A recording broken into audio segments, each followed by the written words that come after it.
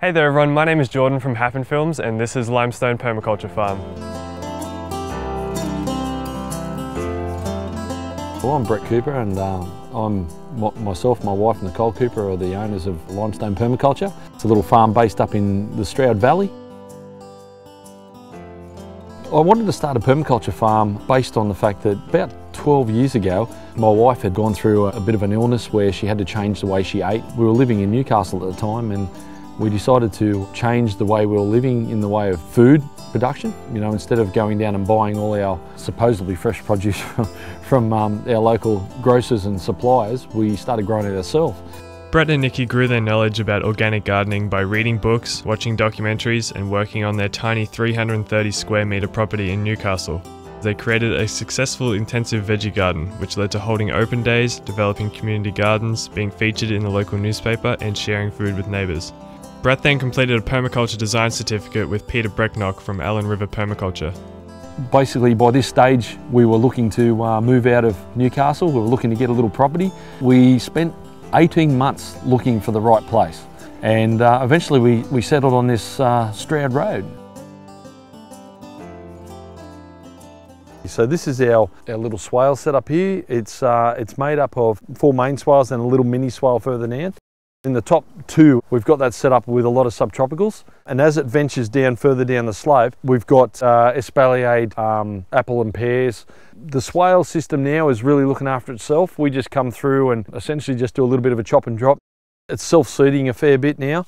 During the early years, we ran pumpkins and squash in here along with sweet potato and nasturtiums to get that ground cover. The pumpkins and the squash are prolific down here. We had a great crop last year, and because we left some of the pumpkins to rot, there's quite a few pumpkins in here as well.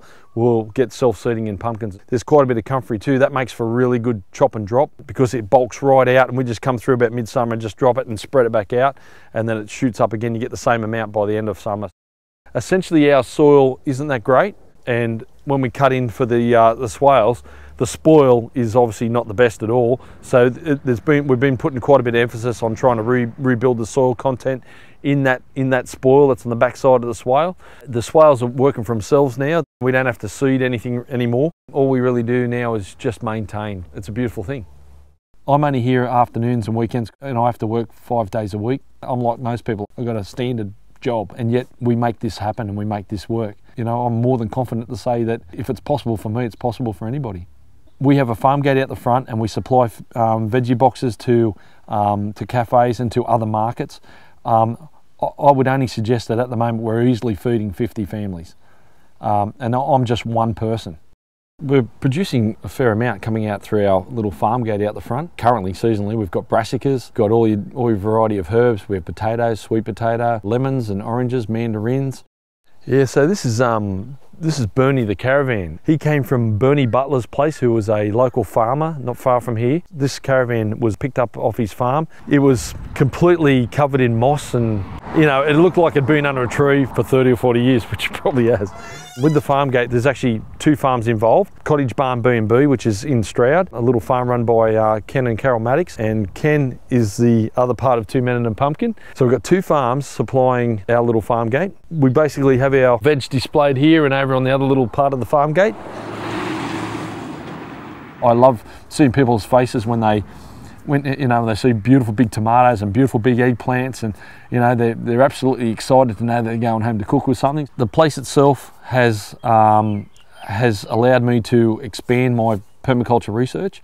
It's allowed me to be a little bit innovative with the permaculture. It's allowed me to trial and error, and we've had some errors, no doubt, but we've had some successes.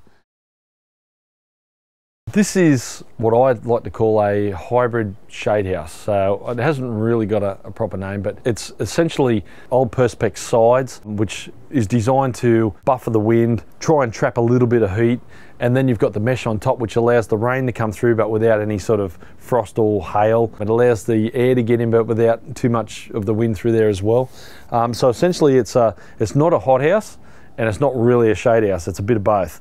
It's set up as an exclusion zone, so it's another area where we like to put crops in that are heavily affected by things like cabbage moth, you know, other flying bugs. In here at the moment, this is just finishing off the winter plants. This is all different varieties of brassica. It's quite intensively stacked. See how it works from low up to high. That's to try and capture the midday and afternoon sunlight. So at any one stage during the day, these plants are getting sun in some form or fashion. We've only had this in place for about 2 years. And what we did find was when we had the tomatoes and capsicums in here last summer season, we had a bit of problem with fungi and a type of mold that was getting on them. And we found that was due to the fact that it wasn't getting enough airflow. So once we had the tomatoes moved into a location where they got more airflow, they actually thrived quite well. So what we're doing here now is we're actually trying to think of a way where we can maybe put shutters on these perspex panels and on the door, so we can actually get some low airflow going through in summer but close them off for winter. So that would be the next stage where we're looking at now to try and rectify that matter. And that came back from observation and then looking for a solution. It's been interesting. The trapped airflow doesn't affect the brassicas at all. It was only the more summer plants that obviously the high temperatures, the high humidity.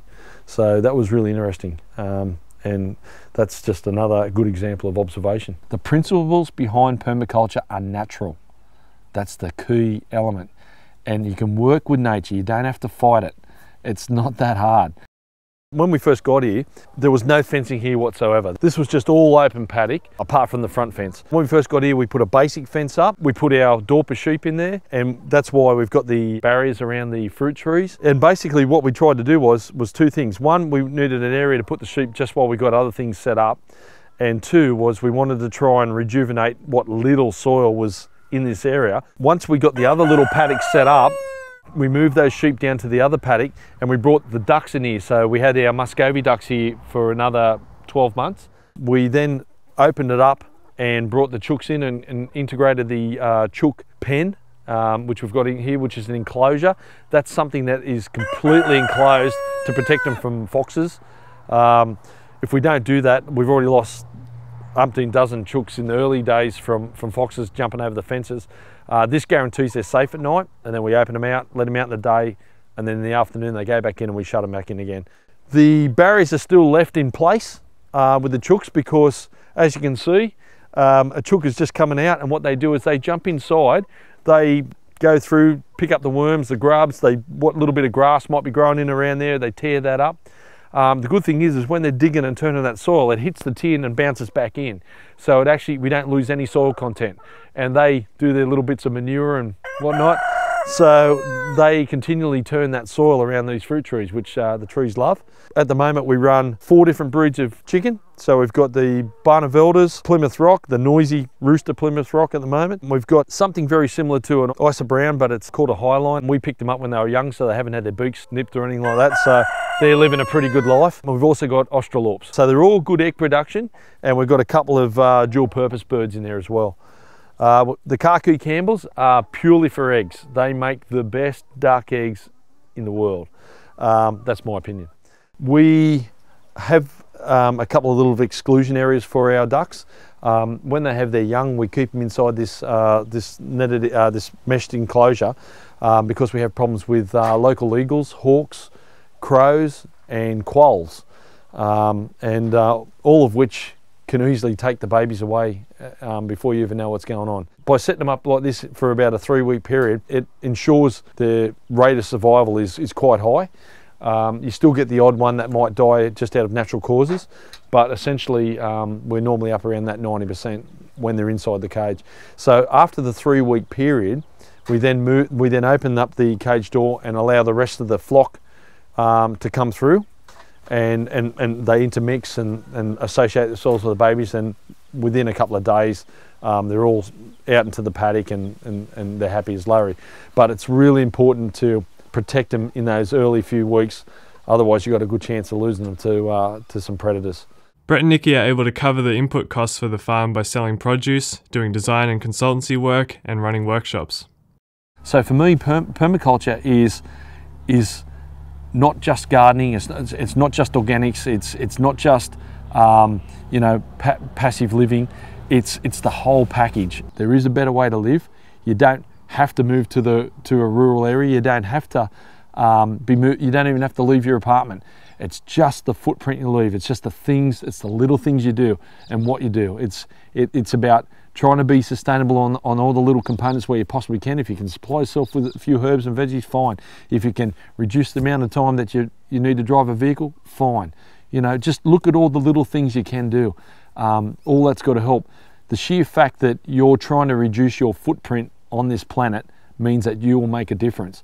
We've got a series of swales, but in front of the swales, we've got a standard no-dig raised bed that captures some olive trees and some cherry trees and whatnot through there, pomegranate. The garden bed just below is a little bit of a hugelkultur experiment. It's just a type of no-dig bed that minimises the amount of soil you need to use. We got there and we filled it up with 6, 8 and 10 inch size logs in the lower levels.